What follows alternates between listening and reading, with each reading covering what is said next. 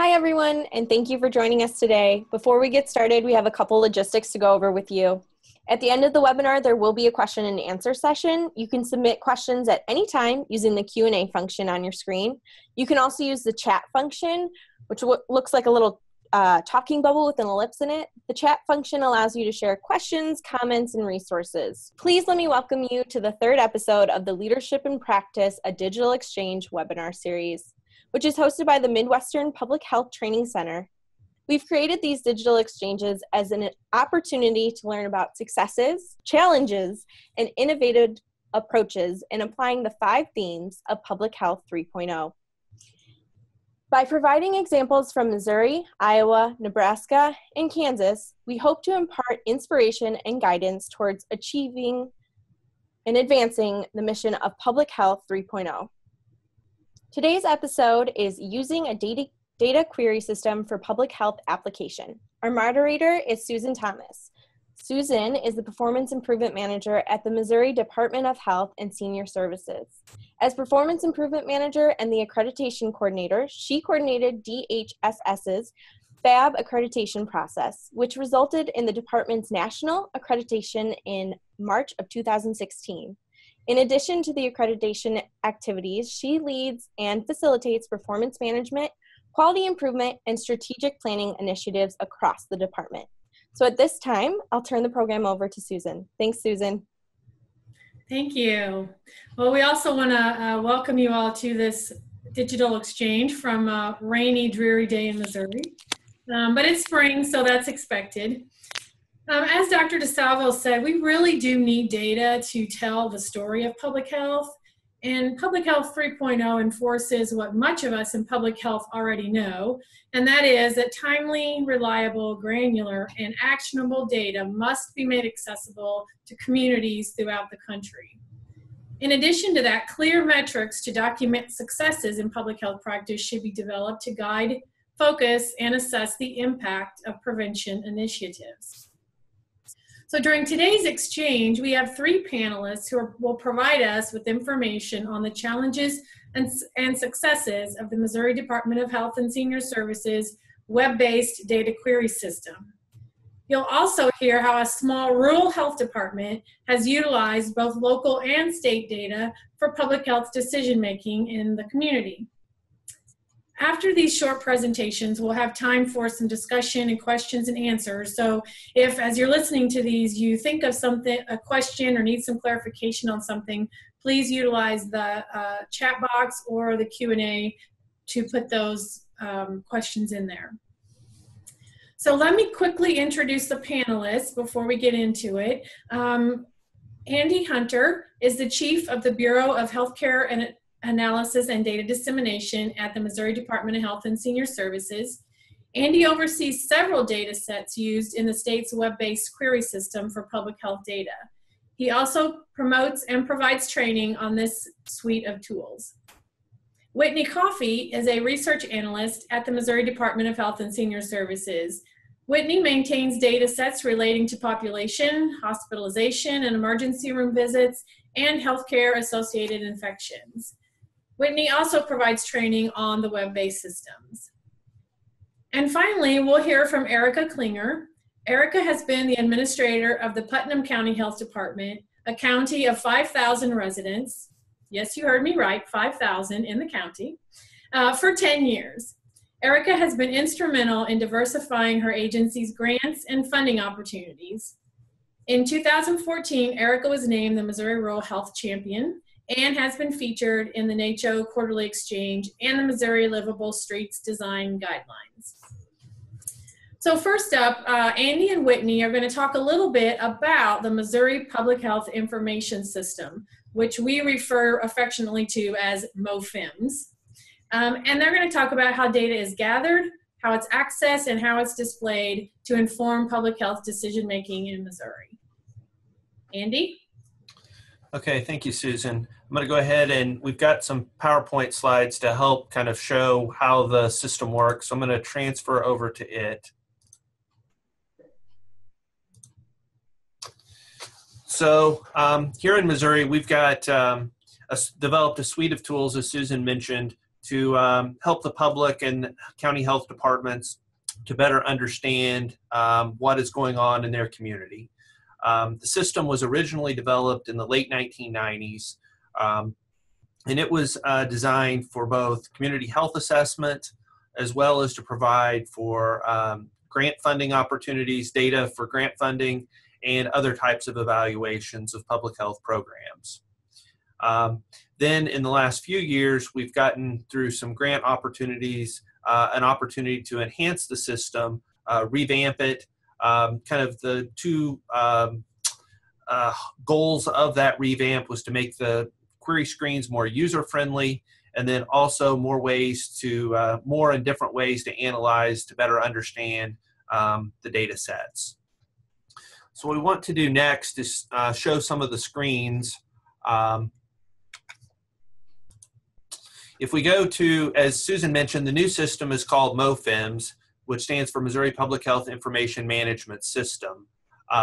It's a three-pronged tools right now. The older system was called MICA, or Missouri Information for Community Assessment. And you can see that that acronym still lives on underneath the MOFIMS umbrella. So the data profiles on the left are more static reports. If you click on those, you would get access to static reports where we've pre-identified anywhere from 15 to 30 indicators for a given topic. And the topics range, some of them are system specific, like looking at leading causes of death. Others are more disease specific. So we look at heart disease or diabetes and pull several different indicators from different types of data together in one shop or one location, kind of the key indicators for it. And then others are more topic specific, like child health, women's health, minority health. The profiles in general are a little easier to use, but there's not quite the flexibility that you see in the middle tool there, the data MICAs.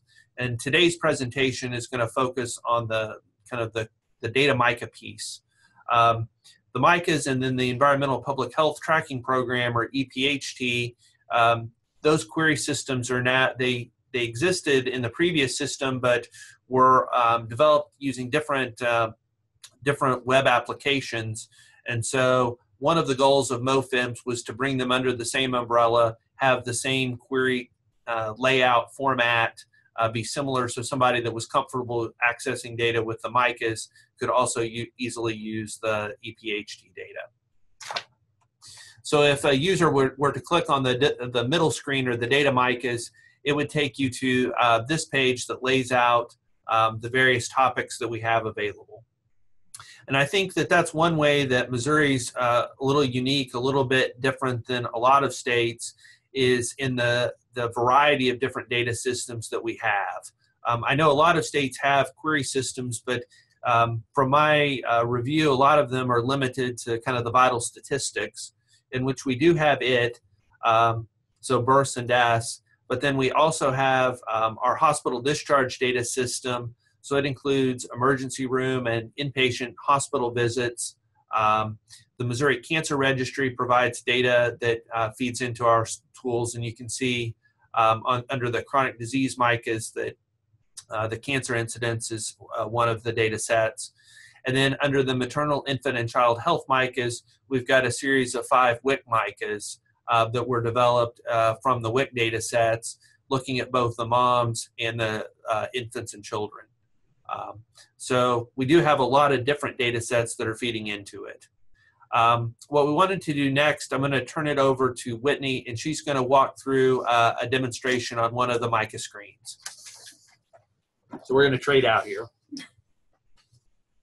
Sure. So we thought the easiest way to demo the system would be to ask and answer a research question like one of our local public health departments might. So we were interested in the number of residents in Cole County who died of heart disease over the past 5 years. So hypothetically, maybe a couple years ago we got a grant, and now it's time to evaluate whether or not that grant funding has potentially made an impact in our community. So we would go ahead and click on the death MICA, and it would take us to this home screen. So this is what our customizable data query screens look like. The top part, the choose your data portion of the screen, is going to look very similar in all of the MICAs. So you can see up at the top here, we've got things like our years, geography, and then other demographic variables, and then specific causes of death available. So again, let's say that we're interested in looking at Cole County, Missouri, which is Jefferson City, where Andy and I are today, over the past 5 years, looking at heart disease mortality.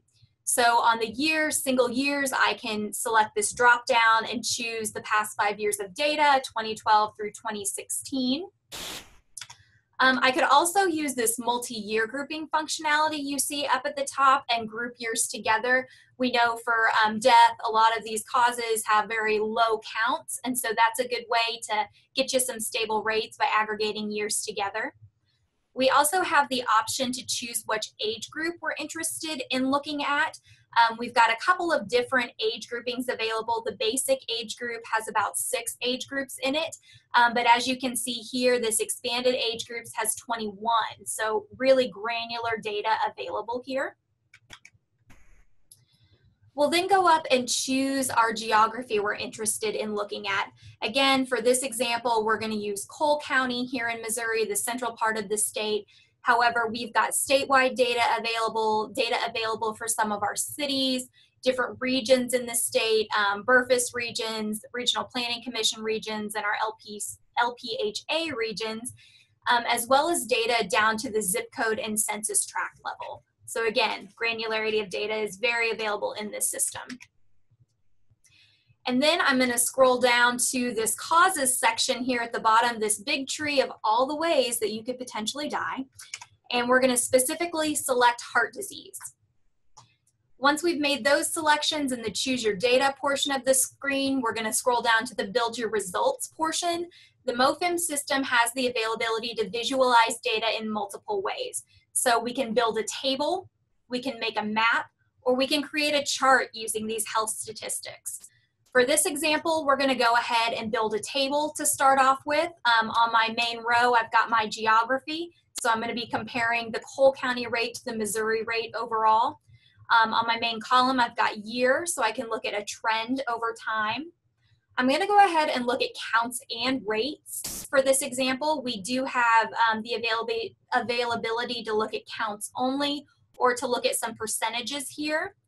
Because we're looking at death data, I'm going to go ahead and age adjust my rates using the 2000 standard population. We also have the 1970 and the 1940 standards available if you're working with more historical data. And then finally, for now, I'm not going to use confidence intervals, but this is a tool that we have if you want to run any kind of significance testing on your query. So with those selections made, I would submit my query, and this is the resulting data table we would see. So I'm going to blow this up a little bit. So it looks like over time, it looks like Cole County's rates have been decreasing a little bit in the past couple of years, and it looks like Cole County's rates are overall lower than the state overall. Those death rates, again, annualized per 100,000 residents and are age adjusted to the US 2000 standard population.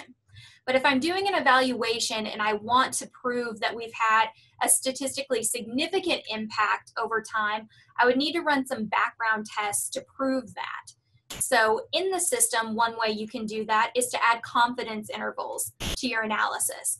So I would simply go up, choose 95% confidence intervals, resubmit my query, and then I'd get the resulting data table. So if I look at the upper and lower confidence limits of Cole County compared to the Missouri rates, I can see that those limits do not overlap, and so the Cole County rate is significantly lower than the state rate overall. So that might be something important to note in my evaluation for this grant. We also have the ability to create charts using the MOFIMS tool. There are 4 different charts available. We can do vertical bar charts, horizontal bar charts, trend lines, and pie charts using this data. And then you can see there's a bunch of ways you can customize how you want your chart to look. I'm going to go ahead and select trend line here so we can look at some of this mortality data over time. So when I do that for Cole County, you can see my yellow line here is my heart disease deaths. I've also added cancer, stroke, and CLRD for some comparison here. And you can see over time somewhat of a fluctuation in the rates, but over the last couple years, again, declining. We also have the availability to map this data. So we've switched up our data sets here a little bit, and we're looking at injury now. We've gone ahead and created some maps and then exported them to our side-by-side tool so we can look at them on the same screen. These are significance maps, whether or not rates are significantly higher, lower, or not significantly different than the state overall. On the left, we're looking at motor vehicle accidents. On the right, we're looking at firearm injuries. And so when I put these two charts side by side, it's really easy for me to see, knowing Missouri, that in the more rural areas of the state, I see the darker orange counties, the significantly high counties for motor vehicle accidents, again on the left. However, if I look at the map on the right, I can see my counties with significantly high rates for firearm injuries are my more urban areas of the state, so St. Louis, Kansas City. So that might be really important as I'm going through and doing program planning and resource allocation. You'll also notice on the graph to the right that some of those counties have crosshatching on them. We do that to signify that the counties have less than 20 events occurring during the designated time period for the designated cause. It just lets us know that the rates are unreliable or unstable, and so kind of proceed with caution when comparing those rates. And so that's a very brief overview of some of the things that you can do with our system. With that, I think we're going to turn things over to Erica, and she's going to talk about how her health department has used some of these resources. Sure. Let me real quick, thank you, Andy and Whitney, for going over that. You can kind of see how capable the system is and the kinds of things that are available through the system. But I think that it usually, having seen all that, the big question is, okay, how do we utilize that in an everyday situation? And that's what Erica is going to be able to give us some real life examples of how she's been able to use not only that data, but some other local data to help her make some decisions in the county where she lives. Thanks. Okay, thank you, Susan and Andy and Whitney. I thought I would give you a little bit more demographically about our county. As Susan mentioned, it is just shy of 5,000 residents. It's an extremely rural county. We're very far north on the Iowa border. We do just have one school district, that's K-12, that services the entire county, and it's located right here in our county seat where our health department is as well. We have one critical access hospital, and just for point of reference in terms of staff at the health department, we have just 5 full-time staff. We do have some part-timers, but they're pretty extremely part-time and a couple of contracted staff. So I have been here for just over 10 years, and one of my first charges as the administrator when I took over was to complete a community health assessment. And so I really just poured myself into that when I got started and used the MICA and built a 25-page assessment was the end result of local data, with the MICA being my go-to for data. So we've kept that document updated on a pretty consistent basis. We do use interns from Truman who come each summer to assist us with the update. But most importantly, that community assessment really served as a starting point for multiple successful grant applications in our county. Within just a few months of completion, we did use that as a starting point to apply for a competitive contract from DHSS from the state, which was the chronic disease primary prevention. And we were one of the few awarded statewide. And we were able to pull that information out of our assessment and make that case for the need. And then we built on top of that with funding from NACHO, which was the Achieve grant, and then for also from Missouri Foundation for Health, which is a foundation that only services about 84 counties in Missouri. And so each time we were using data that was compiled from our assessment. We've also used our assessment by sharing that with community partners. Recently, our hospital, within the last few months, contacted wanting the most recent version of that, and they used that as a starting point where they identified topics for articles that they wanted to put in our local paper. I've also steered community partners toward the actual resource, not just what's in the assessment, but toward the MICA and now MOFIMS, where they could pull down their own data. Again, the hospital was writing a grant application for a digital mammography machine, and they were able to pull cancer rates and utilize and incorporate that into their funding requests. In another instance, we had the elementary principal contacted me and was concerned because she felt like she wasn't having a good turnout for her preschool and kindergarten screenings. And so we were able to go to the birth MICA and pull data from that to see if actually how many eligible students there were within a time frame. So that's some practical ways that we've been able to, go to the resource as well. But most recently, we did use the MOFIMS as we completed a very focused maternal and child health assessment. We're in a planning phase right now, which is a year that we have to develop, do the assessment and then develop a plan. And so we were able to use the MOFIMS for data for that as well. And all told, in our experience, this resource has really just been an invaluable tool in painting a picture of our community for utilization of data, especially in pursuit of funding. Great. Well, that gives us, I think, a couple of real life examples, like you said, of how the data was able to be used to make some public health decisions, not only for you at the health department, but it sounds like also for the school system and the hospital too. And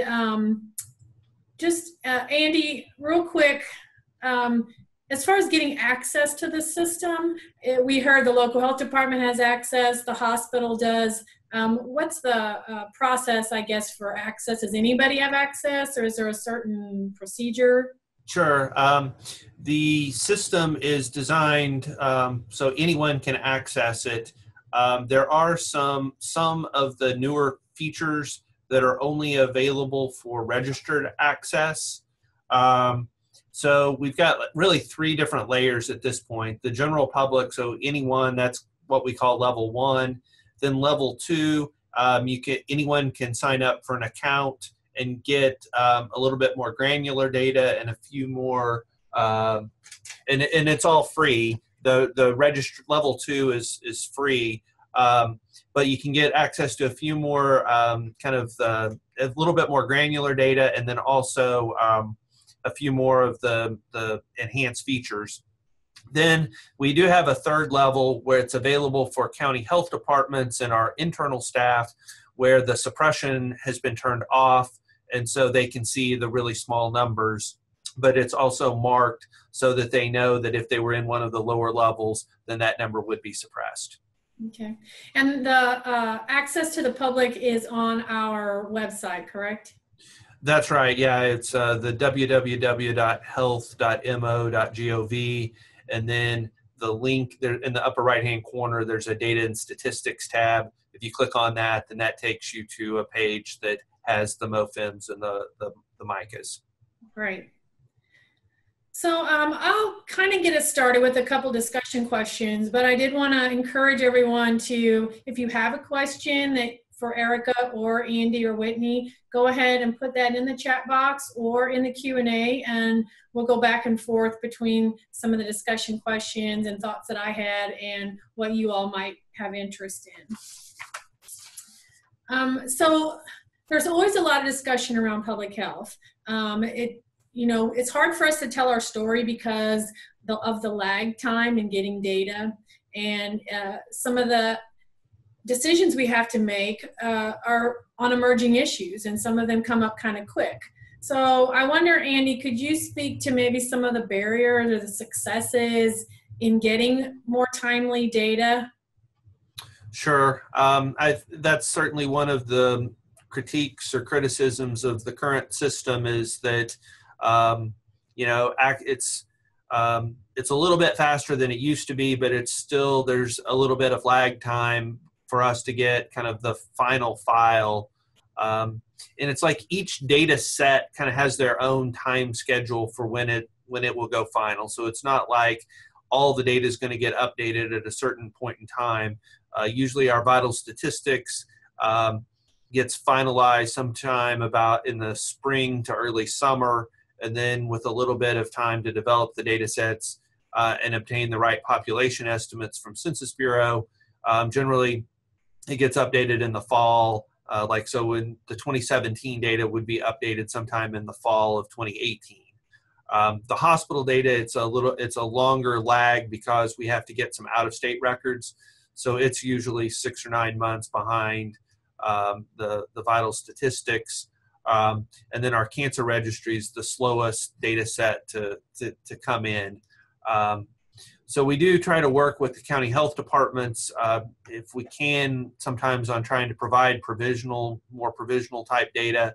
Vital statistics in particular produces more of a PDF style report giving monthly birth and death counts at the state level.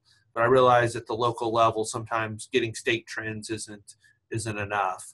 And there also, the department collects some other data on the hospital side. The Essence program gets much more real-time data and analyzes, runs reports on it. So that's another potential data source that's not directly funneling into the MICAs, but another data source that would be available.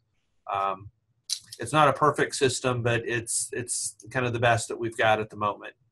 And you said the more real-time data, people can access some of that by calling the department, I guess, and requesting it through the program area that provides that. Right.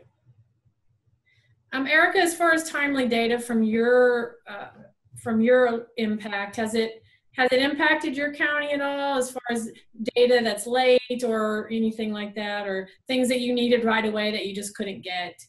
Sure. I mean, we've definitely had experiences where we knew that the data that we were accessing wasn't maybe a true picture of our current reality. I can think of an example just from this past fall where we had, when we were doing our MCH, our maternal and child health assessment, and we knew that the unintentional injury rate that we were looking at probably, that it wasn't going to reflect. We'd had 2 child fatalities over the summer, and that is a lot in a small county that we knew would spike our rate, and that wasn't being reflected yet. Another instance or a research point that comes to mind is looking up the insurance rates for our county. In the county level study, that's something that's reported out on the community data profiles, and that data is from 2011. And so I've just looked elsewhere to get more current rates on that specific thing. And then, in some instances, we've just done the best with what we have, but when we have taken it a step further if something isn't adding up. And I can give an example of that in our MCH assessment as well. We had some data from Kids Count in 2017, which were rates that were showing from 11 and 15, but specific to substantiated child abuse and neglect. And we knew through our qualitative research, through our stakeholder interviews that we conducted, that what we were hearing wasn't necessarily matching up. So in that case, we did go ahead and call the local Children's Division circuit manager and just drilled down and got the numbers for our county from them. She was able to provide us the number of hotline calls that were made in a year, and she went back 4 years for us so that we could look at an average. And then she also was able to tell us the number of current out-of-home placements in our county, children who were living with someone, other than mom and dad. And then we also were able to request information from the school. We asked them to give us the total number of students who lived with someone other than mom and dad. And then they even took it a step further and compiled some additional at-risk factors, because I think some of the questions that we were asking spiked their interest as well. I think what you bring up is a good point in that a lot of times there's some local data that may be more accessible and more timely, that would help you make some decisions at the local level rather than always relying on something that the state provides. Right. The example that I just gave being the most recent, where we did gather that data from our community partners, and ultimately we ended up choosing child abuse and neglect as our priority health issue that we're going to focus on for the next 3 years. And for that MCH assessment, some other local data that we collected with the assistance of Truman State University, which is about 45 minutes from us in Kirksville. They did a community-wide assessment, and they actually did it for the region, but per county, on a county basis. They rolled up the results. And so they were able to break out what the community felt the priority issues were for the maternal and child population, which again reinforced our child abuse and neglect. We did that through an electronic survey, but we could also do hard copy where then they rolled them up into their Qualtrics system. So we also have used Truman for other things as well. They conducted a telephone survey for us on a separate grant that we had with we wanted to look at some chronic disease indicators, and so some things specific to tobacco use and facilities for exercise in our county. And so we just wanted, a larger sample than maybe what you get through BRFIS, and then to have those county specific questions. So we were able to utilize their assistance for that. Some other local data sources that we used include, of course, tracking our surveillance data that we collect from our community partners like the school nurse, daycares, the clinics, the nursing home, the hospital, and so forth, to look for trends over time. And then we've gathered information from our community partners too, such as the food bank, the farmers market, or the backpack buddy. We have a backpack buddies program through the school. So some other tools that we've utilized, of course, the census data with the American Community Survey and the county health rankings. And then just last week, the Missouri Foundation for Health actually released Explore Mo Health, and that has zip code level data for our state. Great. That's a lot of good other data sources there. Andy, have you heard of any other locals that have utilized anything different than that? I just thought I'd give you an opportunity. Nothing else that comes directly to mind. I don't know, Whitney, if you have any other, think of anything else. Not off the top of my head. I mean, we hear about innovative strategies and maybe going out to other more national data sets fairly frequently. But I think those community data sets are things that they're using ad hoc, and we don't necessarily hear about them all the time. Sure. I know one of the counties in the Kansas City area had approached us. They were trying to collect clinic level data for childhood obesity program, and we're going clinics and getting data also from the YMCA, and we're asking our advice on kind of, once they had all that data collected, how could they best analyze it? And so we had some conversations about the limitations. Obviously, it's a subset of the all records, and so you'd have to be pretty careful about, making overarching conclusions about the overall population based on kind of those two subgroups. And they didn't yet have the data. They were just in communication about collecting it. It sounded like it was going to go forward, but they didn't yet have the data in hand, so it was a little hard to know kind of what the results from that were going to be. But that's one of the examples that comes to mind of record level data at the community. Right. Obtained. Well, I would encourage anybody else who's out there listening, if you have some data source that you've used, feel free to put it in the chat box, and I can share it, or everybody else can see that as well. We did have one person come and ask a question, Andy, about, is there a place on the MoFEMS homepage that shows where to click to find sign up instructions? So once they go to the web page, how would they know how to sign up? I just saw that question come in, and I tried to respond to it. I don't know if everybody will will be able to see that or not. I also could go back to the share screen and show you on the web page. I sent the link. Let me try this. And I'm going to have to go back. Let me see.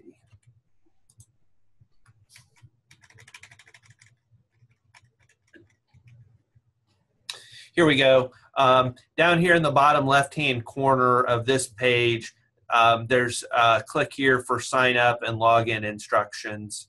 And then there's also another link for our health data training classes. So that's really where they would go to for those two topics. Okay. And I sent in the Q&A the web link to this page. Thank you.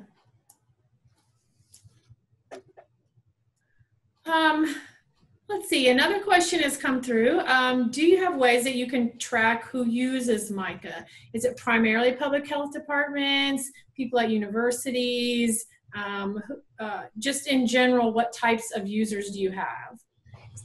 So that's a good question too. We do get able to track web hits, so that doesn't necessarily tell us where they're coming from or who's using it, but we can get like in an aggregate sense how many people are using the system. With the new kind of registration process, we know who's requesting logging in for the level 2 and level 3 access, and the level 3 in particular, I have to sign off on them getting access to it, so confirm that they work for a county health department and should be accessing the unsuppressed data. You know, we also have, you know, get phone calls and emails that come in, and we have a data request tracking system so we kind of monitor who our users are that way.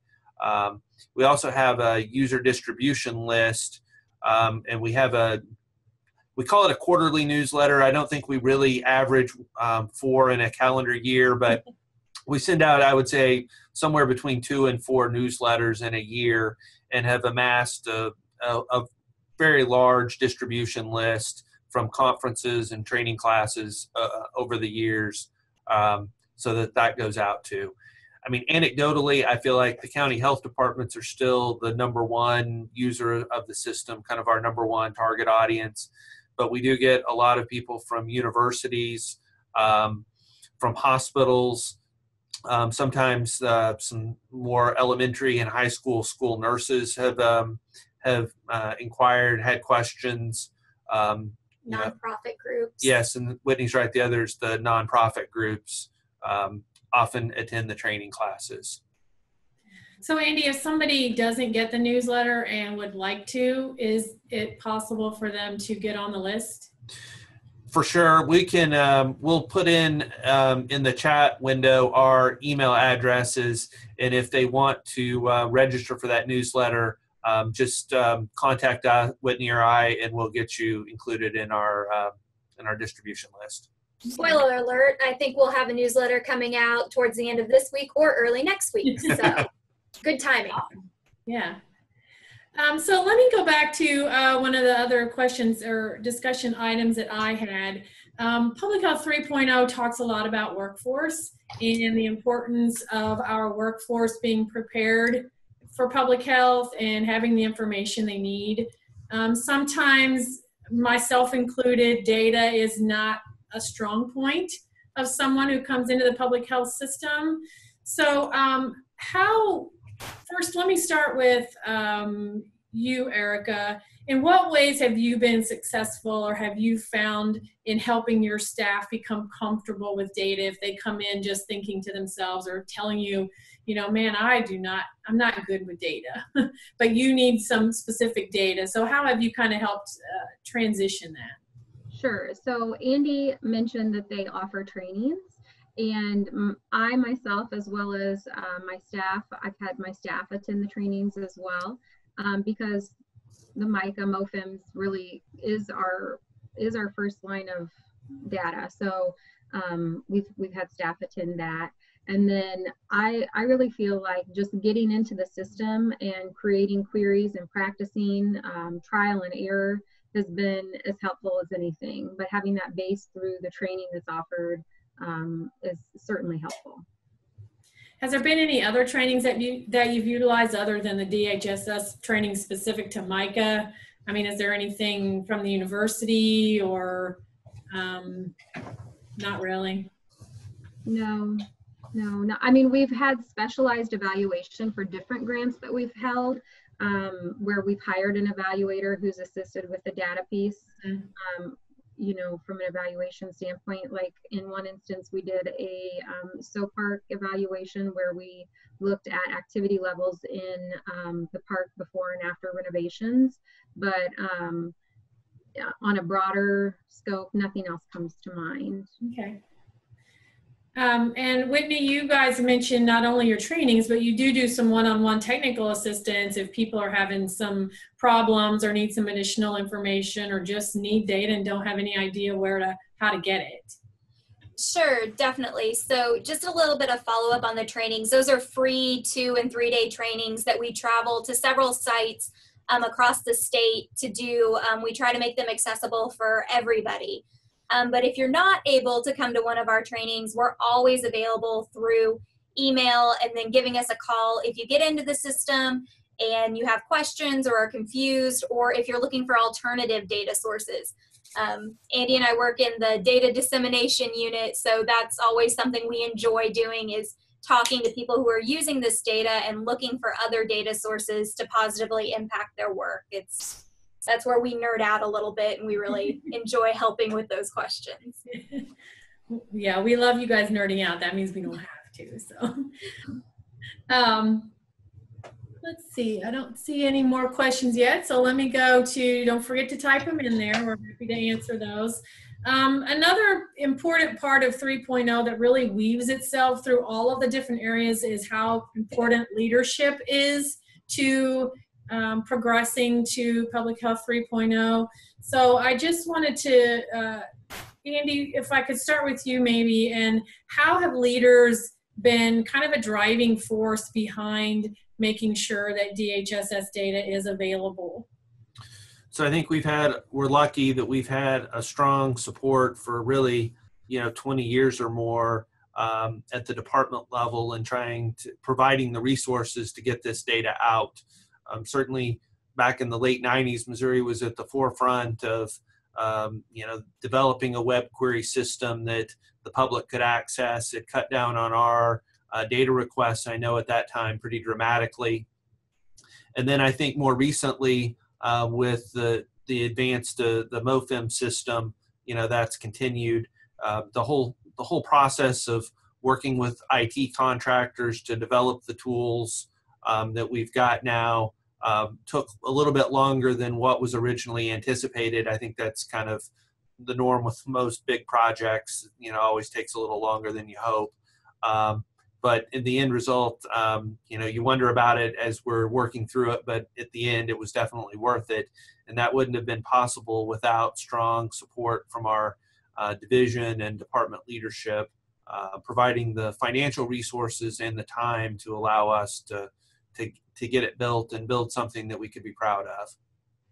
Right, that's important to note. It's not just the money necessarily, but it's also the time commitment that it takes to do that. Right. Yeah, because we have several analysts that, you develop test sites, but then you've got to make sure that the data is accurate and presented in a way that you're comfortable with. And all that takes time. Mm-hmm. Eric, anything from your perspective, you kind of as the leader of the health department, but other leaders maybe in the community that have kind of supported the data functions and the data capabilities of the health department? I just, from a twofold perspective, I guess, yes, definitely people turn to us for data, which then we turn around and rely on the state. So we too are appreciative of their support of the system. And I guess, having attended the NACCHO conference a few years back, I didn't realize how fortunate that we were in the amount of local data that we had until you start hearing what other states have or lack. And so I am appreciative of that because because we're pretty lucky that way. So. Okay. Let's see, I have one more question here. So sometimes geographically large or dense communities need more granular data to target some specific interventions. And I guess there's data issues related to both dense communities as well as rural communities when it comes to maybe having enough data or specific enough data to assure confidentiality. So Andy, maybe I could start with you and say, what are some challenges and successes of providing data at a more granular level across the state? Okay, sure.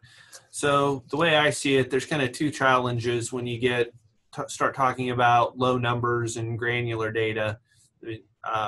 First is, as you referenced, the potential for personally identifying information getting released, and that's something we take very seriously. It's very important to us that does not happen, that we, are good stewards of the data. So we've taken steps to suppress low numbers to avoid that. I also think kind of a related issue is trying to base decisions on unreliable rates. So it's not necessarily that we're afraid that you're going to be able to personally identify individuals with the data, but you might draw faulty conclusions based on really small numbers. And so kind of both of those play into how we developed our query tools. We have, though, with the new MoFIM system, provided some more granular type data. We've always had zip code level data available for analysis, but with MoFIMs, we also have added the census tract for the level 2 and above. So the general public can still access it, although the suppression levels are still turned on. So if it's below a certain threshold, generally it's 5, then it'll be suppressed. The other challenge that we've had is just in generating rates. The Census Bureau provides us with annual files for county level. So it's a pretty straightforward process in calculating rates for counties on a year-by-year basis.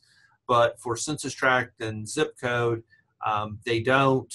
The American Community Survey developed some estimates based on 5-year trends, but we're not completely comfortable with some of those estimates, the volatility of them. There's some pretty high error variance with them.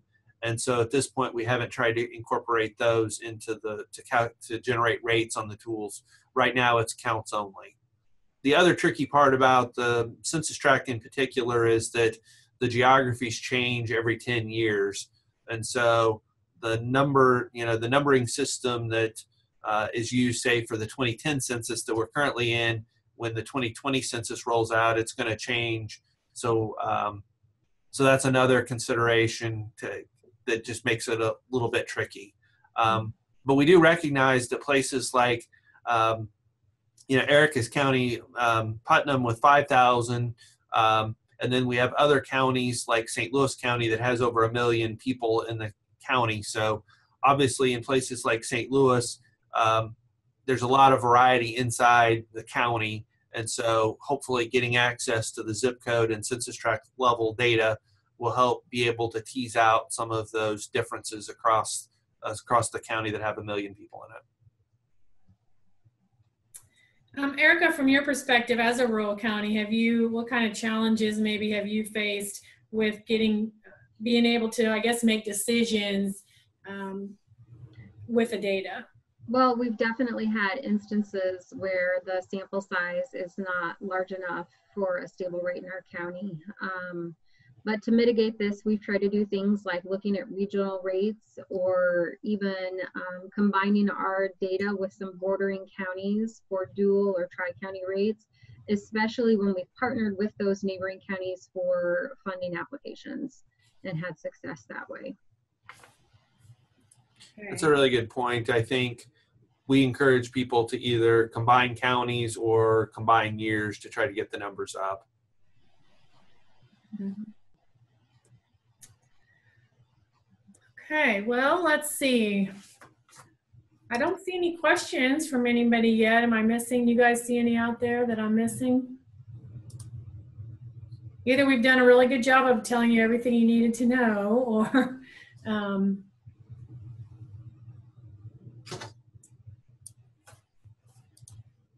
there any, let me just give you guys both, Erica and Andy, a final chance to kind of conclude things or provide any information that you thought maybe we didn't cover in the exchange so far. I would just say that I know engaging in a community health assessment can be a daunting task and overwhelming, but that if that it's worth it, that the time that you put into compiling that and not just the data that we get at the county level from the state, but you know, the qualitative data too from your community partners, that in the end, having a picture of the needs in your community and being able to, you know, pursue funding to go after the funding that you need to make a difference in the community, that it's really worth it. So it was just by chance that that was a deliverable that was due for our then core contract with the state the year that I started, but it was really, I lucked out in a sense, so. Yeah. Andy, any final thoughts from your perspective? We're just gave some of our contact information in the chat window, and then I think Whitney's also gonna, we've also got like our user distribution list, email address. So if anyone wants to join, they would certainly be welcome. Contact us or contact that MoFIMS user group email address, and we'll get you added. Okay. All right. And it looked like maybe there was one other question that had come in late. Oh, thank you. Yes, you're welcome. All right, Kate. All right, well, special thanks to our panelists and our moderator and to all of you for joining us today. In a few days, you'll receive an email with links to the archived webinar, which will be posted on our website, www.mptch.org. Also included in the email will be an evaluation for the webinar. We ask that you just take 1 to 2 minutes to fill out the survey, because we'll use that feedback to help enhance our future webinars. Please join us next week on Tuesday, April 3rd at 12 p.m. Central for our final episode of our series entitled Foundational Infrastructure, a Focus on the Public Health Brand. Thanks again for joining and have a great afternoon.